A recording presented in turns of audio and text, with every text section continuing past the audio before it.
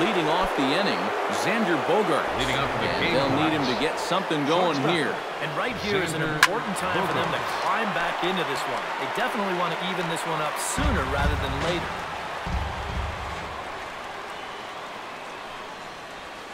Not able to hold on there as he swings through a pitch in the dirt, and it doesn't look good for him now. Down 0-2.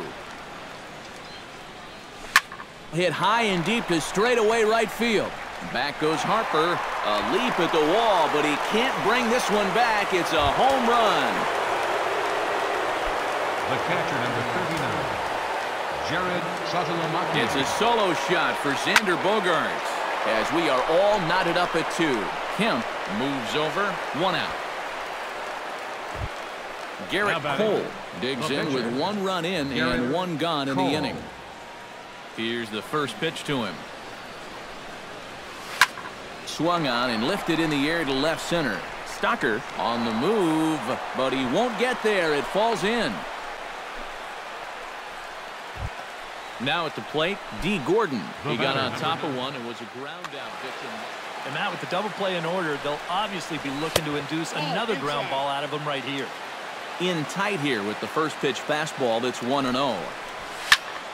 Slapped hard the opposite way. That's his first base hit, making 1 for 2 now. Christian Yelich will dig in here. 1 for 2. He's singled and grounded out so far. Yeah, putting the ball in play. Sometimes that's half the battle. In the air to right center and carrying well. Way back there now. And gone. Home run. Now back. So a 3-run shot to right center field. And just like that, it's now a 5-2 ball game.